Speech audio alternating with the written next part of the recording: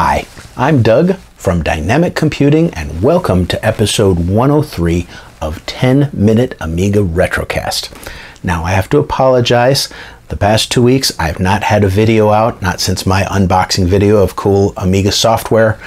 Work has gone absolutely insane over like that last 8 or 10 weeks. I don't know what happened. I'm just busy just all day long. And, you know, a guy's got to work a real full-time job in order to pay for all these cool Amiga goodies, so c'est la vie. Now, I generally use real Amiga hardware in all of my shows.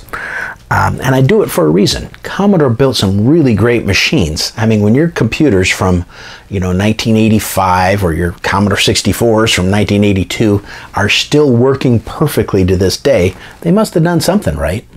I really love the feel of the old hardware. I really love pushing the old hardware to the limits and see what we can get it to do today. Now, you guys know I own a Vampire in my Amiga 500 in my Checkmate case. I've got an Amiga 1000 with a Vampire. You can maybe see it there. No, not quite.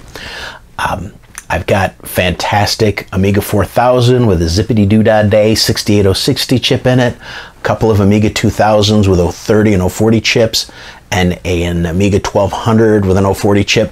I love using my real Amigas, and I use them as much as possible in my shows.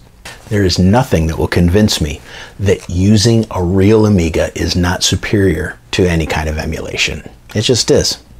That being said, I have zero issues with emulation. It's awesome. If you can't get an Amiga, you don't have room for an Amiga, you don't want to pay the outrageous prices for an Amiga, emulation is fantastic. Whether it's Amiga Forever that I reviewed a couple weeks ago for the new version, or one of the Linux machines, or a Mister, or anything like that, it's so nice and easy and powerful to be able to emulate almost any Amiga we want to. It's just fantastic. That being said, I want to talk about a really cool piece of equipment that can be used to emulate an Amiga, and that is the Raspberry Pi 400. Let me show you a little bit about it. Now, most of us have heard of the Raspberry Pi in one form or another. I've got a Raspberry Pi. This is a 3B, nice little computer right here that I've used in the past to emulate a 1541 drive with my Commodore 8-bits. Works great. I did a video a few months ago about the great RGB to HDMI adapters. They use the Pi0, just like 20-25 bucks for a little Pi0, and it deinterlaces your display. I just did a video a few weeks ago on the Pi Storm, which is an awesome add-on for an Amiga 500 or Amiga 2000 that gives you a faster CPU, retargetable graphics, fast hard drive, and some other options, all for only $15. Just kidding, it's not really $15. Now, last year, the Pi guys came out with this awesome machine. This is the Raspberry Pi 400, and it is a wedge-shaped computer. Look at that. We've got some USB ports in the back. We've got some HDMI ports, a GPIO header for expansion, Ethernet on here. This little thing has a 1.8 gigahertz ARM CPU, 4 gigs of RAM. It has an SD slot, so you can use it like a hard drive. It's just an amazing, amazing piece of machinery. $100. You can get these for $100, including a mouse, including a 16 gig SD card, the power supply, everything you need to get started. The world has not had or made a wedge-shaped computer that's worth anything since the Amiga 1200 back in the mid-90s. So this is incredible. And the Pi guys even referenced the Amiga as kind of an influence on their designs in some of their documentation. Really a nice little piece of machinery. And what's so cool about it, beside it just being a cool little wedge-shaped machine like many of our Amigas? Well, the fact that it can run any version of AmigaOS from 1.0 up to 3.2 and handle any processor from a 68,000 up to an 040, 512 megabytes of RAM, a gigabyte of RAM on your Amiga. The thing can emulate almost anything we could dream of. The software that I use to run it is Amiberry. Now this is a variation, kind of a modification of FSUAE, which is available for Linux, that's made by the Amiberry team, and I'll have a website right there. You can go and investigate it. These guys do a great job. Now they created Amiberry to be optimized to run on ARM-based machines like the Raspberry Pi. It will also work on other ARM-based devices too. You can get releases for several different ARM-based devices. And it's available in a couple of distributions. You can download it just Amiberry on its own, which is what we're doing today. You can get it with RetroPie, which implements a bunch of retro operating systems and gaming systems all under one platform on the Raspberry Pi. You can get it in RetroPie, Diet Pi, Amibian, that's another one, and the awesome PiMiga that's currently being handled by our good friend Chris, Mr. Pajamas Edwards, is also based on Amiberry. This may bring up a question in your mind. Why is it that I'm concentrating on Amiberry instead of the awesome PiMiga that so many of us have heard about? Well, there's a reason for that. PiMiga is a conglomeration of a ton of tools, utilities, and AmigaOS 3.9 that's just absolutely lovingly held together with duct tape and baling wire, kind of to emulate what Amiga could have been if Commodore would have continued on. It's trying to cram so much in there to make it as modern as possible that it's not quite Amiga-ish anymore. In some ways, when you look at it, you're like, it doesn't even look like an Amiga. The menus aren't Amiga. I love it. I love PiMiga. I love what Chris is doing. I use it. I got an SD card with it on there. Boom, slide it in. PiMiga all day long. But you can't reconfigure PiMiga to emulate AmigaOS 1.3 or an Amiga with a 68,000 chip. It doesn't work. You can't run AmigaOS 1.0 for experimental purposes. It is what it is. But with an Amiberry, you can customize it like WinUAE. It's 100% worth using, but if you want to customize your Amiga and really bring it back to how things were back in the day, then Amiberry with a custom install is the way to go. Now I'm going to recommend getting a bigger SD card than the 16 gig one that ships with the $100 package. 25 bucks, get yourself a 128 gig or 256 gig SD card. Easy to find. This is not going to be a tutorial on setting up the Linux side of things, but it is pretty easy to use. PiOS is a great OS. It's based on Debian Linux. And you can also use Ubuntu or any other Linux distribution. In a nutshell, just download the PiOS imager, which I will have a link to right here, on your Windows or your Mac machine.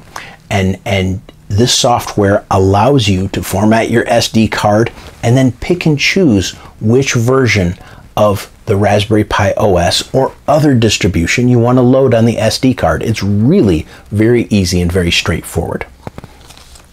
Once the image is created, you'll have a bootable PiOS image. Stick that little guy in your beautiful little Pi400 here, and you'll quickly boot up into a reasonable GUI. To be honest, I've never been a huge fan of the Linux GUIs. You know, they're okay, but it seems like whenever you really need to get any real work done, you got to launch the terminal and do everything manually. And they just aren't intuitive like maybe Windows and Mac OS are. They're just not quite as intuitive. It is functional and it has a decent Chromium-based browser built right in. So when you're not using your Pi400 as an Amiga, you can use it as a great little web browser. Let's get mine booted up into the PiOS and just take a quick look at it. So we've booted into the PiOS here. And again, you can see it's a nice little GUI. It does the job. I mean, it's nothing to write home about, but it's perfectly functional. First thing you're going to want to do, of course, is join your own Wi-Fi network. So you get your little Raspberry Pi on the network. And we're going to launch Chromium, which I've got open right here. and we go to the Amiberry website, which I'll list right down here. Now this is going to have some details about Amiberry, including who's involved with the program, and very importantly, how to make donations to the program to support their hard work. That's awesome. Now we can go directly to the releases page, which I'll also have listed right down here. And this will give you the very, very latest release of Amiberry for your Pi400. Now, as of mid-July, they're up to version 4.1.4 when you go to the download page. And you'll notice a couple of versions here. Here's RP1 DMX, RP1 SDL2, RP1, RP2. Yeah. Basically, you're looking for the Raspberry Pi 4 version, which is going to be RPI 4, and you're looking for the DMX or DisplayMax version, which is optimized for the Raspberry Pi. If you're using another Linux piece of hardware, you can use the SDL2, and that will use a little different way it addresses the graphics. This is important because it's not really clearly spelled out in the instructions which version you need. You kind of have to dig around for it.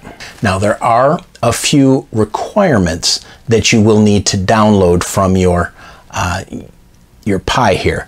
And if we go to the GitHub page, it's got an area called requirements here, which is going to list the different things that you need to download. We're really only interested in this top part right here, where we grab a few particularly important files. Most of the stuff on this page we're not going to be interested in. It's only if you want to compile your own version of Amiberry on here, and most of this we're never going to bother with. We're just going to download the actual version on the releases page. Da-da-da-da-da-da. There we go. And you just download it like you download anything else. Once you've downloaded it, just go to your file browser, to your downloads folder, and you'll see you've got your Amiberry here. I've got a couple different versions that I've been playing with, and you can just right click it and extract just like you would on a Windows-based machine. And then you're going to get a nice folder called Amiberry RPI4 DMX-32-bit. You can rename that if you want to. Now inside of here, we would just launch the Amiberry program, and Amiberry would come right up on the screen. Now, of course, just like when we're dealing with WinUAE on our Windows machines, this doesn't come with a ROM or the operating system. Those are still new items that are sold and available, so you cannot distribute those. You just need to bring your own ROMs and operating system. If you want to stick with AmigaOS 3.1 or below, Amiga Forever, that I reviewed a couple of weeks ago, is a great choice. It's got all the ROMs and everything and operating systems that you need. If you want to go with something new, you can go with the new AmigaOS 3.2, which is available from awesome vendors like Retro Rewind here in North America. Now, they're in Canada, but they ship worldwide. If you're in Europe, take a look at somebody like Retro Passion. They do a fantastic job. They can create physical ROMs for if you want, but all you need is the CD that includes all the ROMs and the AmigaOS 3.2 discs that you need to get set up. So obviously, the Pi400 does not have a CD-ROM. Sure, we could plug a USB CD in there and it'd probably work fine. So how would we get these AmigaOS ROMs and ADF files over to our Pi? Easy peasy lemon squeezy, flash drive. Plug it into your PC, use the files that are on the CD that comes with AmigaOS 3.2, copy them to a flash drive. You'll be fine. Now that the flash drive is installed here, you see I've got my Xfer folder here with my ADFs and my ROMs in it. Basically, just maybe copy those over to your documents folder, drag and drop them to documents like I did here. Now, I also created a folder called Kickstarts and a directory called Work that we're going to talk about in just a minute. This is just a nice way to get the files over to your Raspberry Pi. Now that we have that downloaded, let's launch our software again, our Amiberry. And you can see that it is similar to WinUAE, but it's not quite as fleshed out and it's not quite as fleshed out or expansive. But let's create our perfect little Amiga here. Here's some about information with all the guys, and here's where we can save our configurations. But let's build one. Let's stick with a 68040. We can have a choice of making it more compatible, which means it would run about the speed of a real 68040, or we can use just-in-time protocols, which means it will run as fast as the Raspberry Pi can handle it. It does reduce some of the compatibility, but luckily you can go and change this literally anytime you want to. Under chipset here, we're going to go with AGA, because AGA is incredible. Right boat. And if you want, you can set this to an absolutely superior NTSC machine or the inferior PAL machines by removing that check mark. I'm going to keep this as a PAL machine for some of the things we're going to be doing with it in a while. For Kickstart Extras, you can change that to Amiga 1200, simply because then it's going to try and use some of the, emulate the IDE controller and some of the other features of the Amiga 1200. Collision level, blitter, leave those where they're at unless you have a reason to change them. Now here under ROM is where we tell it what ROM file to use, of course. And unlike Amiga Forever, we can literally tell it whatever ROM we want to. So we can go in here into Documents, we can go to Kickstarts, and see there's a A4000 ROM, A3000, A1200. All of these are my ROMs that I use for my different Amigas. We can choose Amiga 1200 ROM, that happens to be the 3.2. Now here under RAM, we can go a little crazy. It's got a slider here that lets us change our chip memory and go all the way up to 8 megs. Now Amiga can theoretically support 8 megs of chip memory. It's just a real Amiga has no physical way of addressing it. But our virtual Amigas, they can address it just fine. You can also add Z2 fast RAM up to 8 megs, but notice how that takes your chip RAM down when you try to emulate Z2. So we're going to do Z3 fast RAM, 03 fast RAM. Here you can go from 0 up to a gigabyte. Now there's a point of diminishing return on an Amiga, and I find 128 megs is a sweet spot. If I'm doing some huge graphic files, I could easily pump this up higher. You can also do motherboard slot RAM and 03 processor board type RAM here. Floppy drives. This is where we can tell our Amiga to use a floppy disk. Now I've already moved over all of the Amiga boot floppies, so I'm going to tell it I'm going to use this install 3.2 as DF0, and we'll do Workbench as 3.2. This will come in handy when we do the actual install.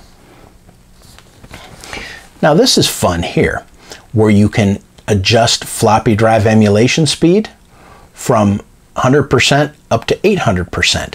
Now some things, mostly games, are not going to work if you crank up the speed of the virtual floppy, but we're going to check and see if it works with the install. That should make it go quicker. Now under hard drive here, this is very important.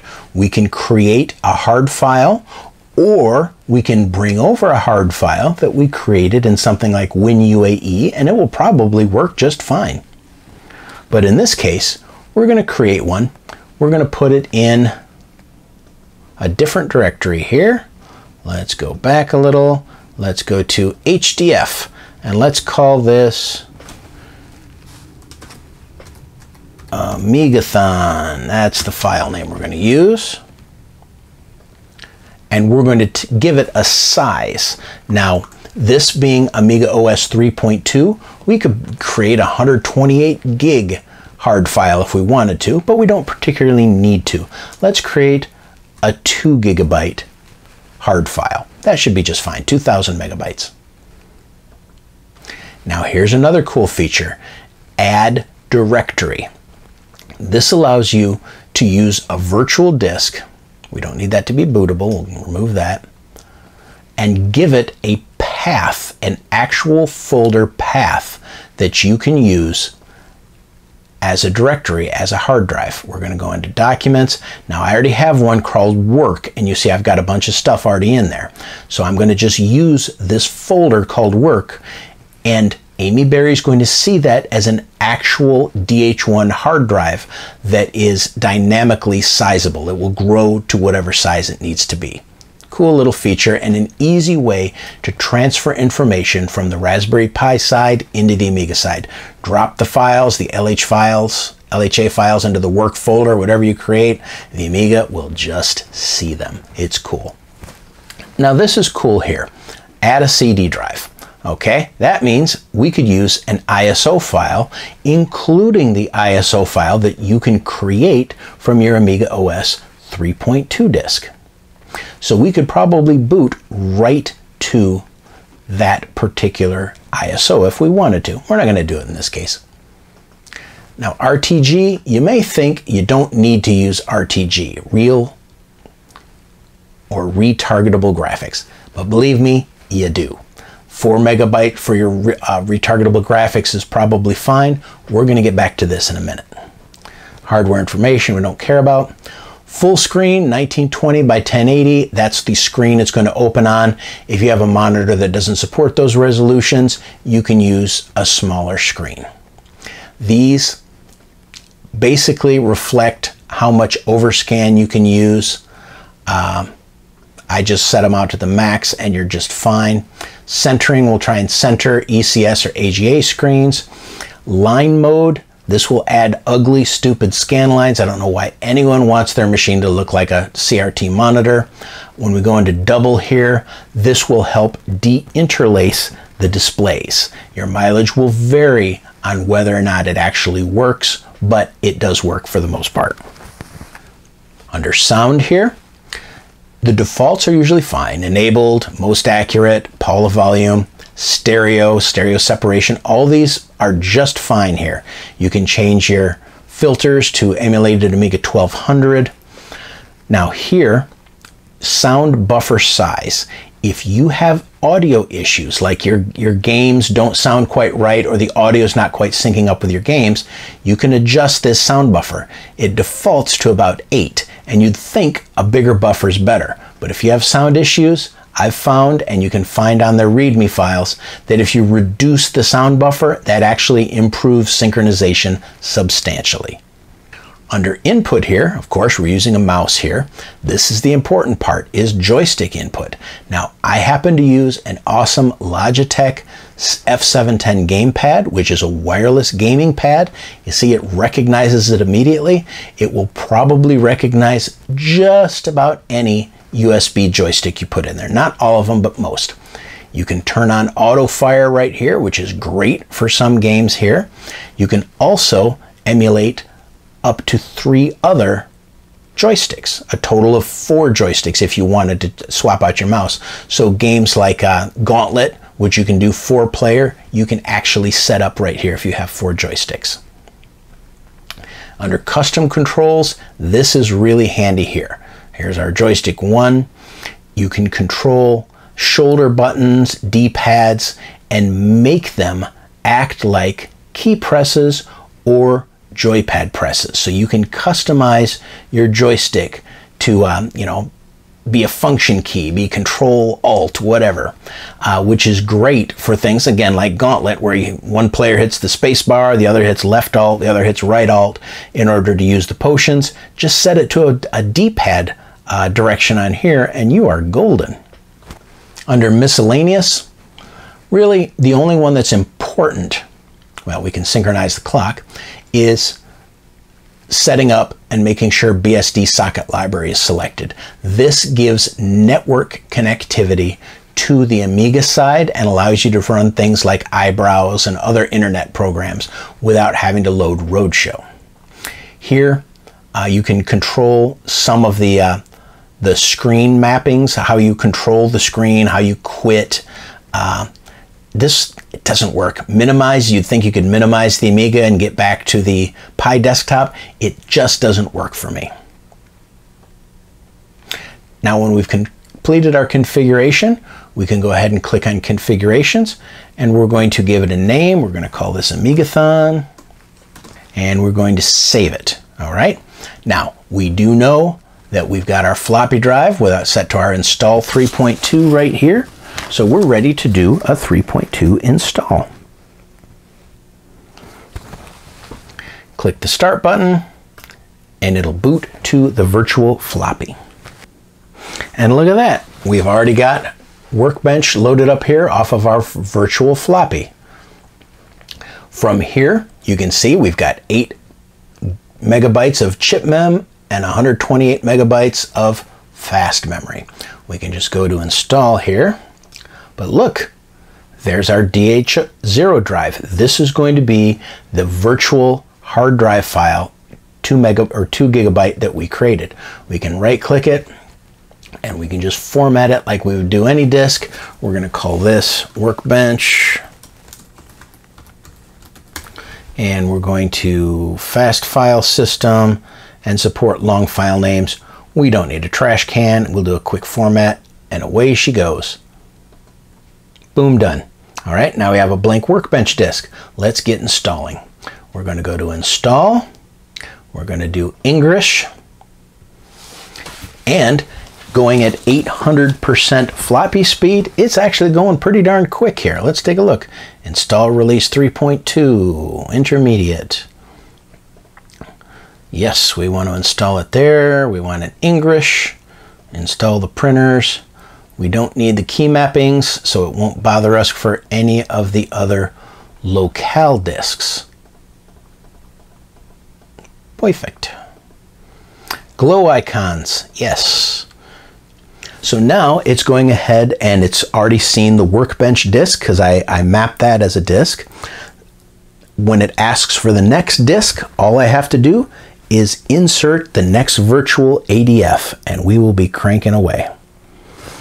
Amiga Disk Doctor. Now, to add the next disk, function F12. Now, F12, if you look at the Raspberry Pi 400 keyboard, is actually the F2 key.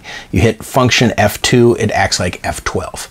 Now we go here and we change it to our Disk Doctor disk and resume, and it automatically will see the disk and go on. Yay!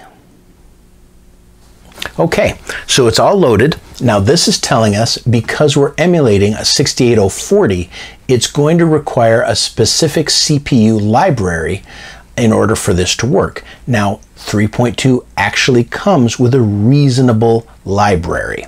It's telling us that we need to reboot to our install floppy and then run the installer for those libraries. So we're going to install 3.2 as the DF0, and we're going to resume, and we're going to proceed, and we can reboot on the Pi400 with right control, then the Pi key, and then left control, and that will send it the Amiga control signal. And those can be modified too.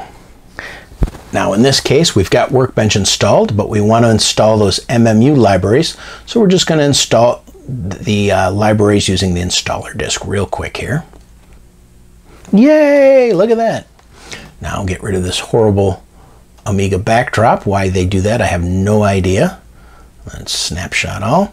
Now we've got a fully functional Workbench on here. And look at this.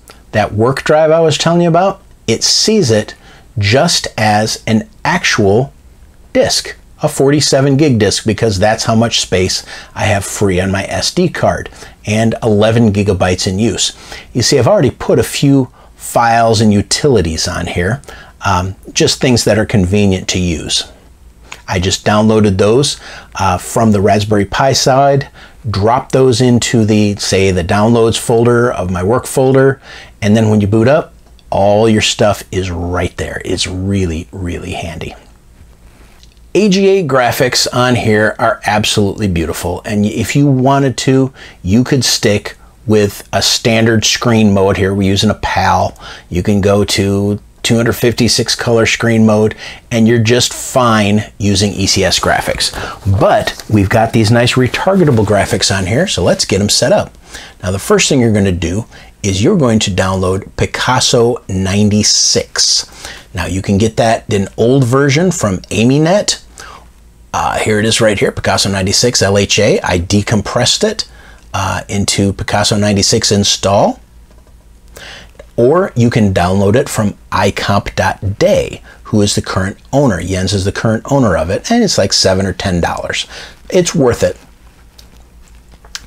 Now when you run the setup program, system-friendly environment, first install, proceed with install, it's going to ask you what graphics card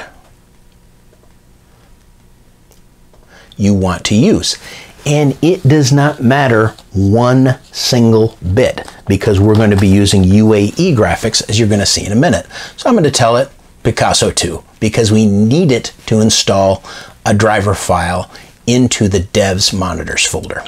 Doesn't matter what it is. Sys lives, that's great. All the defaults here should work fine.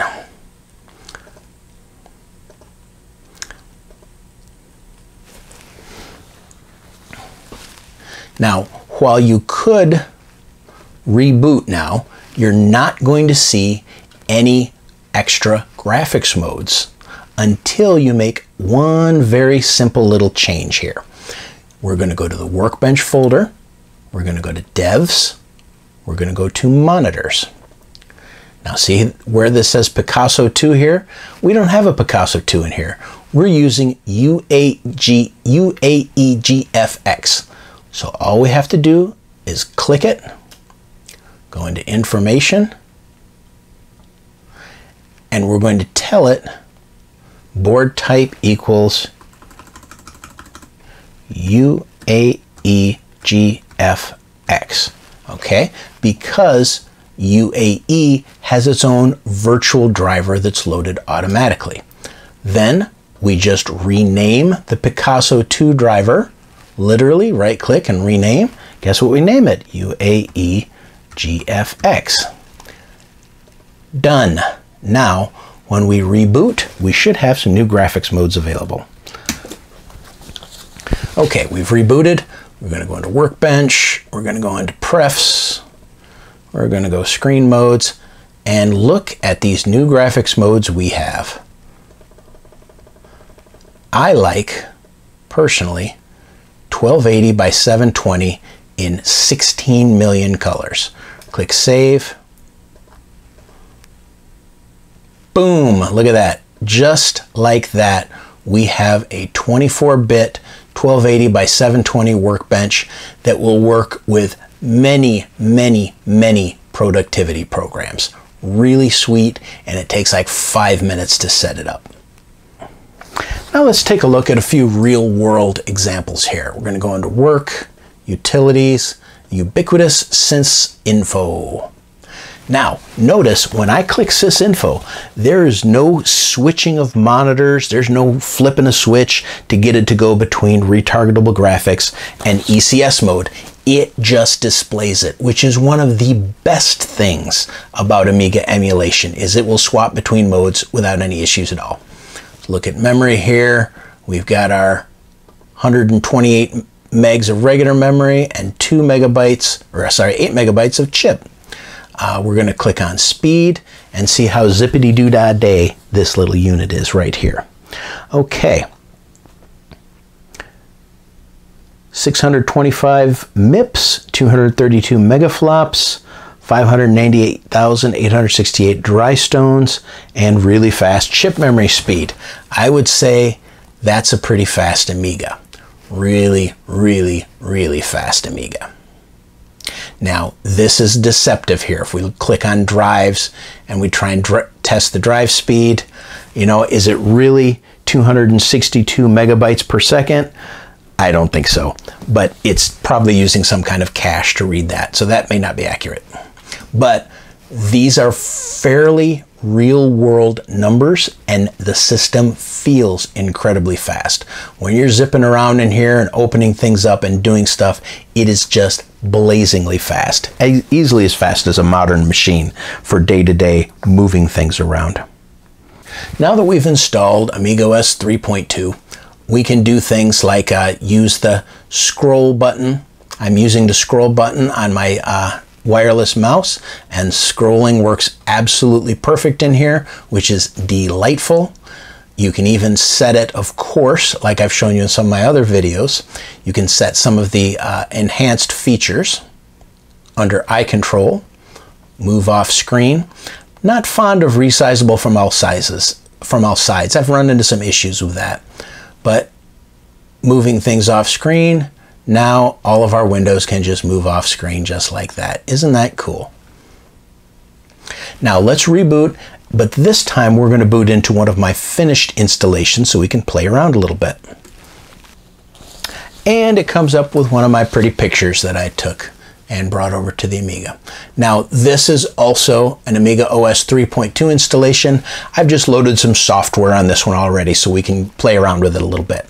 Now let's take a look. I've loaded iBrowse on here. You're going to need to load iBrowse, purchase that if you want to, and AmiSSL, the latest one I think is 4.5 or 4.6, but let's see how the internet works on a fast machine like this. So we've got iBrowse up and running. Let's go to AmiNet.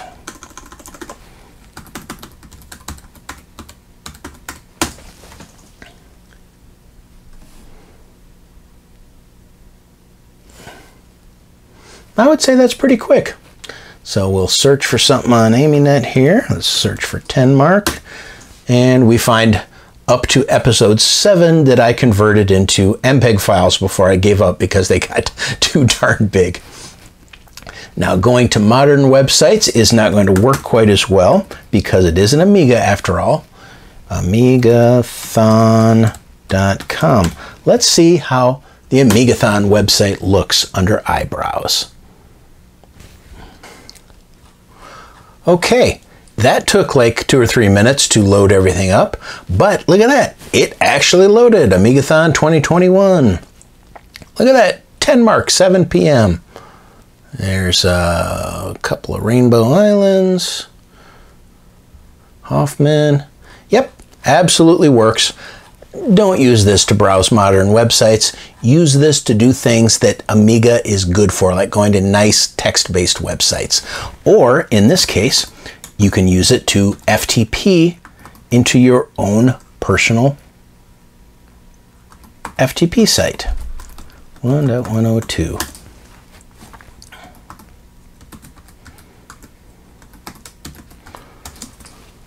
You can't know my secret password for my FTP site. And it goes right to my FTP site, right on my PC. And I could go in here and, you know, download pictures. There's Agua Caliente. There's some Agua Caliente pictures. And it literally just will bring a picture right up from my FTP site. Or I could also download files right from my FTP site. No problems at all. Pretty cool, huh? You can also use this to download files. Like in my case, I keep a lot of files on my FTP site. So we could go in and download the DPaint 3 zip files onto there. And ask you where to save it wherever you want to. Work, downloads. And I can transfer over Deluxe Paint 3 that took like 2 seconds. Now, one of the greatest things, like I'd mentioned, is the ability to switch between graphics modes with no issues at all. So if we go into Personal Paint here and we launch it up, we're able to go in and choose a screen mode. Let's see, and we can choose any screen mode we want to. Let's see, image format, let's go. And we can change into any screen mode we want to. 256 color, 320 by 200 here, and you can see it's blazingly fast. The gadgets to switch back and forth between screens work just fine, and you cannot drag down and see an RTG screen. But if I had a couple of ECS screens open, I'd be able to switch between them very easily. Load times are actually pretty good. Let's load up Clown Pick here. And there's Mr. Clown. Yay! Now audio works fine for the most part too. There's a couple things to be aware of. A couple of times I was playing some games and the audio just did not seem to quite synchronize with the video. So I went into the Amiberry settings that I showed you earlier, reduced the sound buffer from 8 down to 1. Those audio problems went away. Don't know why. Hopefully they can fix that. Now the Paula audio is emulated just fine. We're going to play a mod file here in a second. You'll hear that it sounds just fine. Now, the Pi400 does not have an audio jack. It does not have a 3.5mm jack like some of the other Pis have. All of the audio is pumped out of the HDMI cable. Now, it's going to cause a problem if, like what I have here, this is just an HDMI monitor. This has no audio on it, so it's not going to play.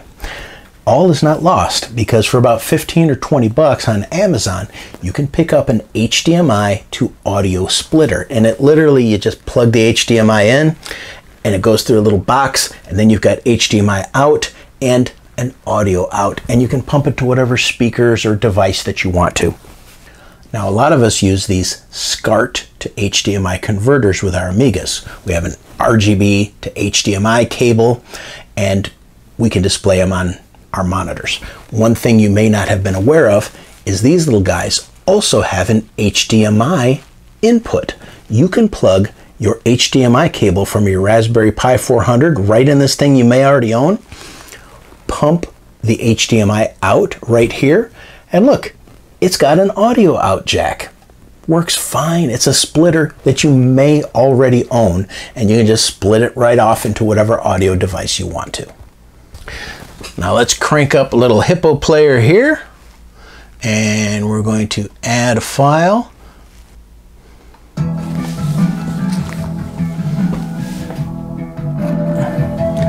Sounds familiar, huh? Wonder where that's from. This is one of Mike Richmond's works here. Paula audio sounds just fine. Haven't run into any real problems. Now, I'd already mentioned that I use this Logitech joystick. That's a 740, I believe. 710, F710. Works absolutely fine on my PCs.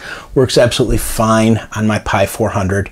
Works great for the Amiga too. 100% wireless, little USB dongle. Let's take a look at a few games and see how they work. Now, one of my all-time favorite games is Saint Dragon. I don't know, something about it. That's just one of the greatest games that I've played on the Amiga. I go back to it time and again. So let's see what it looks like on the Pi 400. Now, I did have issues with this game on the Pi Storm, where the audio wasn't working right and the graphics just would start stuttering up a storm. Let's see how it performs on this. Let's give it a go. This is just such a fantastic game. Plays great even on a Amiga 500 with a meg of RAM. Just a beautiful game, and it is so fast and so fluid. And playing it with an actual controller, it's just a whole new world.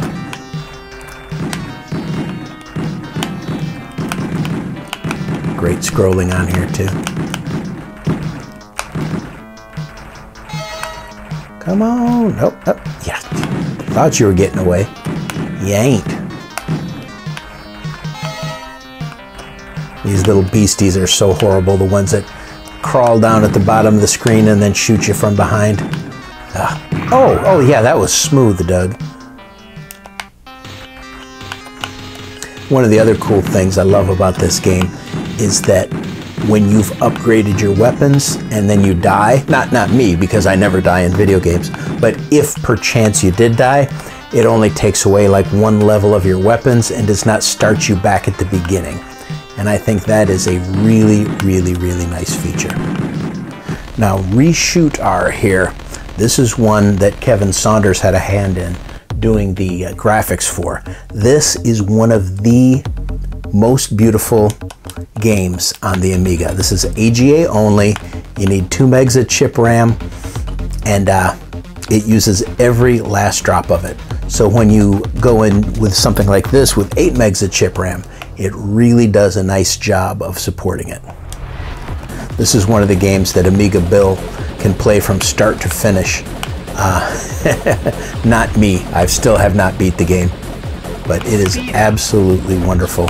And the upgrade path is great. Some of the upgrades will speed your ship up, and then the other ones will give you enhanced weapons. And there are no lives in this game. Once you die, you die. But each time you get hit, it just takes away one of your upgrades that you have. So if you've got a couple of speed updates and a couple of weapon power updates, you can take a couple of hits without dying. And this works really, really well on the Raspberry Pi. Plays great on my Amiga 1200 too, really. What?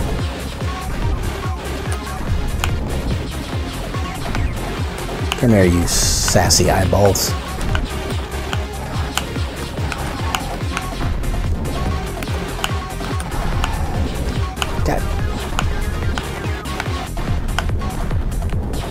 I'm really looking forward to the new game, Boss Machine, that they're working on. I know it's delayed a little bit, but hopefully in the next year it'll be out. I don't know if it's quite a part 2 of this game, but I know that there's some kind of relationship. Aaron traveled seeking wisdom, suddenly attack. Foolish human, die in my soulless mists of misery. Okay. The ability to switch the graphics modes on the fly is one of my favorite things about using an emulator. It just works really well. And the ability to support any kind of chipset we want to. Fantastic, really. This is great because of the shape of the machine. The little wedge shape of our little Pi here is just adorable. It's so much smaller than a laptop or something that you might use WinUAE on. Plug it into any HDMI source, take it with you on a trip. It's small enough and easy enough to be ported around with you almost any place. Take it to a hotel, hook it up to their HDMI and their TV. You're in Amiga paradise right there.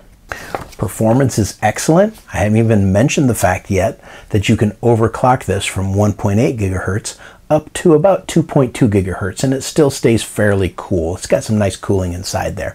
Now, I think I only have mine overclocked to maybe 1.9 or 2 gigahertz, but I could crank it up even a little bit more and get a little bit more performance out of the beast.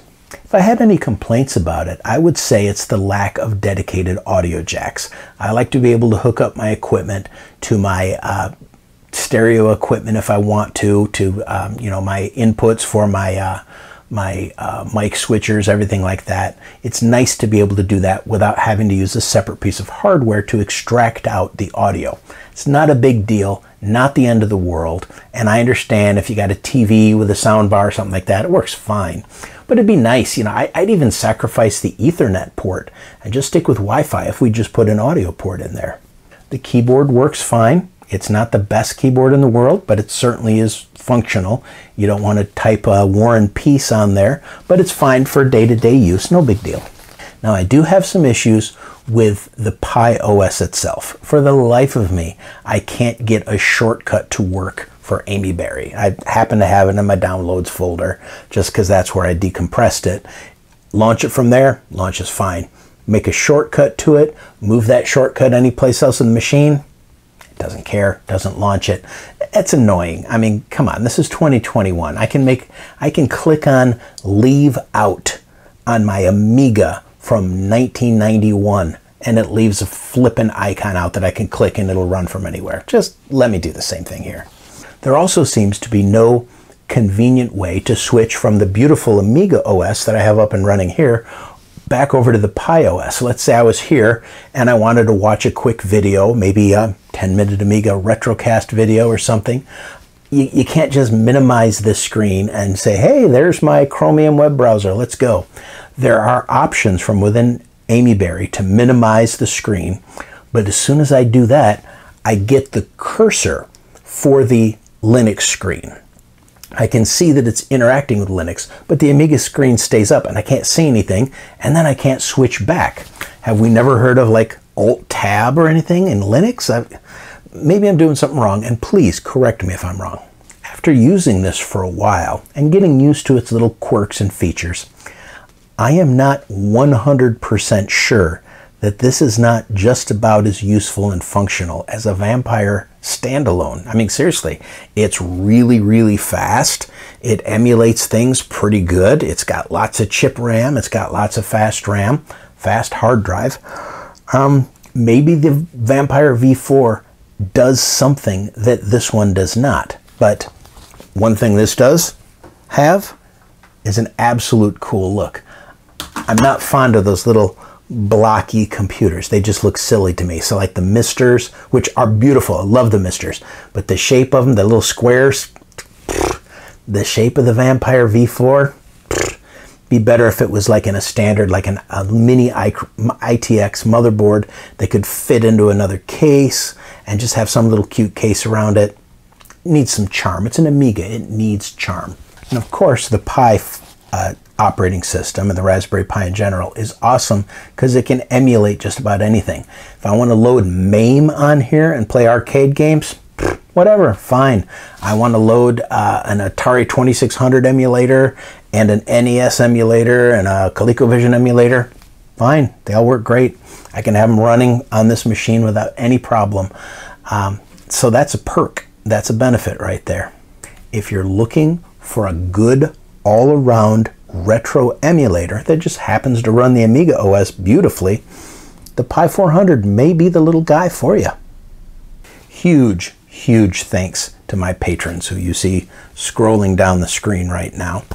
You guys are awesome. Thanks for all of your support. I appreciate every single one of you. If you'd like to join in and become a patron of my channel, pop on over to patreon.com/10mark. As little as $2 a month, you can join in the fun. And I've got some cool Patreon perks that are going to be coming your way quite soon. Thanks for joining me today. I really, really appreciate it. Don't forget, the Amiga Art Contest is in full swing. This year, we're doing hand-drawn art, we're doing 3D art, we're doing animations, we're doing photo editing, and we're doing music and mod files, or MIDI files too. I'm already getting some absolutely fantastic submissions. Gorgeous this year, absolutely gorgeous. You guys are going to be so impressed. The contest is going on through October 11th. You're able to submit any of your original Amiga artwork to art@amigaartwork.com. No, my name's not Art. No, my name's not Mark. My name's Doug. D-O-U-G. Doug. Thanks. But be sure to join the contest. It doesn't matter what your skill level is. Come on down, have some fun. We've got some great prizes. Please check out my channel, like and subscribe if you haven't done it already. But until next time, this is Doug from 10-Minute Amiga Retrocast, signing out to go watch the rest of Amigathon.